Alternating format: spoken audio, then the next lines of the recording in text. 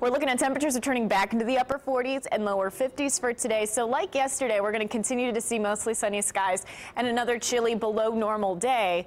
But we will remain on the drier side. 50 here in the city. Up towards the north, we're looking at 50 degrees in Lafayette, 51 in Kokomo, middle 50s down in Columbus. You're going to top out near 55 degrees in Bloomington, 54 degrees. Throughout this afternoon, we're going to still see an abundance of sunshine temps by around 1 o'clock at 50 degrees, 51 by 3 o'clock, and then 47 by 5 o'clock later on this afternoon. Futurecaster through around at least mid-morning, looking at mostly sunny skies, continuing to see dry and sunshine throughout most of the afternoon, and then maybe a few high clouds throughout later on this afternoon and into this evening. And we could potentially, to our extreme northeast counties, a little bit closer to Fort Wayne, could maybe see a flurry later on tonight. 43 throughout the weekend, Saturday cool, 47 for Sunday, and we could see some scattered showers move on in.